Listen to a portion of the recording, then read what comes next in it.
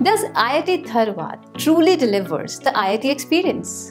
With growing infrastructure, evolving academics, and the student life that is still taking shape, is it the right choice for you?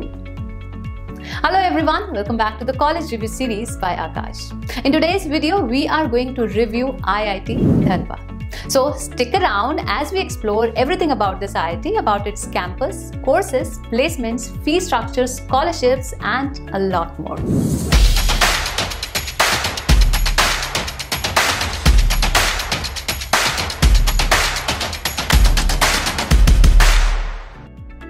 Indian Institute of Technology, Dharwad, is one of the third generation IIT which was established by Ministry of Education, Government of India in 2016 under the mentorship of IIT Bombay. The IIT was ranked in 101 to 150 range in the engineering category as per NIRF 2024, whereas the IIT was ranked 93rd in NIRF 2023. Now let's have a look at its campus. The IIT is spread across a 470-acre campus near Dharwad, Karnataka. The campus is designed with eco-friendly features such as rainwater harvesting and wastewater treatment system, aiming to achieve a zero status in water, energy and waste by 2030. The institute is developing a modern infrastructure by including features such as state-of-the-art classrooms, well-equipped research labs, and a central library with extensive academic resources and other essential amenities. The IIT offers a wide range of undergraduate, postgraduate and doctoral level programs. There is a long list of BTech programs offered here at IIT Dharwad. So the candidates seeking admission in one of these courses here at IIT Dharwad need to first of all pass class 12 board examination with physics, chemistry and mathematics as their course subjects. For general category, the required aggregate is 75%, and for ST, SC or PWD candidates, the required aggregate is 65%. Further, you need to clear JEE Advanced to be eligible for the admission process, and to be eligible for that, you need to first clear JEE Main Paper 1. Foreign nationals need not to clear JEE Main, they can straight away register themselves for JEE Advanced. Thereafter, the candidates register themselves for JOSA counseling based on the marks secured in JEE Advanced. Further, the candidates verify their documents and pay the required fees. For foreign nationals, they get accepted through DASA and ICCR schemes. Now let's have a look at the fee structure. So the tuition fee at all the IITs is same, which is 1 lakh. Whereas for ST, SC or PWD candidates, they don't have to pay tuition fee. So the total cost for the 4 years of BTech program from IIT Dharwad is going to be around 10.9 lakh. So with this, the IIT also offers certain fee waivers to its economically weaker section students. Like all the ST, SC or PWD candidates, they get full remission of the tuition fee. For all the general and OBC candidates with parental income less than 1 lakh, they once again get complete remission of tuition fee. To all the general and OBC candidates with parental income between 1 lakh to 5 lakh, they get 2/3 of the remission of tuition fee. Along with this, all the students shall have an access to the interest-free loan under the Vidya Lakshmi scheme for the total portion of tuition fee payable. Moreover, the IIT also offers certain scholarship schemes to its meritorious and economically weaker section students. Here is the list of scholarships. National Scholarship Portal.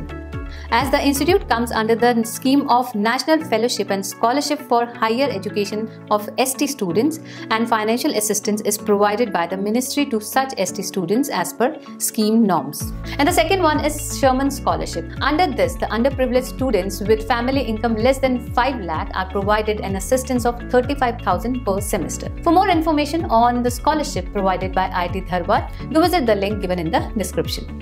With this, let's have a look at the placements at IIT Dharwad.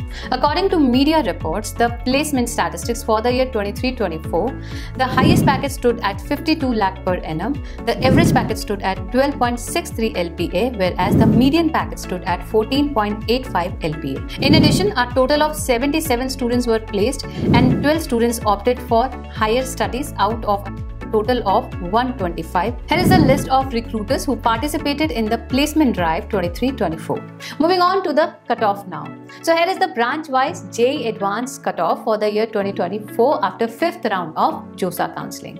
For chemical engineering, the rank cutoff for general neutral started at 14,948 and closed at 15,739. For the female-only category, the rank started at 24,344 and closed at 24,506. For civil and infrastructure engineering, for general neutral candidates, the opening rank stood at 14,375 and the closing rank was 15,945. For the female-only category, the same started at 24,560 and closed at 25,079. For the computer science and engineering branch, the opening rank was 3,482 and the closing rank was 6,375 for general neutral. And for female-only category, the same started at 4,989 and closed at 11,138. For electrical and electronics engineering, the rank for general neutral category closed at 9,778 and for female-only category, the same closed at 15,299. For more information on IIT Dharwad Cutoff 2024, do visit the link given in the description.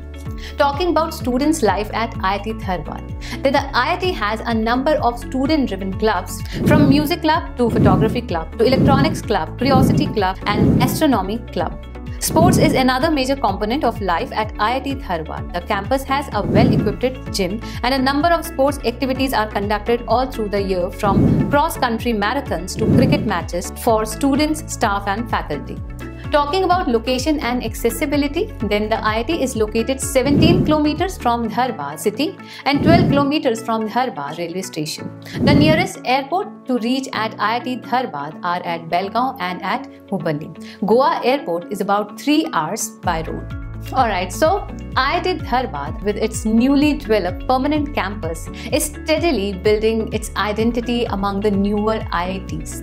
While the infrastructure is improving, it is still a work in progress compared to older IITs. Talking about the placements, then once again the placements are growing, but still they are not yet on par with well-developed IITs, requiring students to be more proactive in exploring opportunities.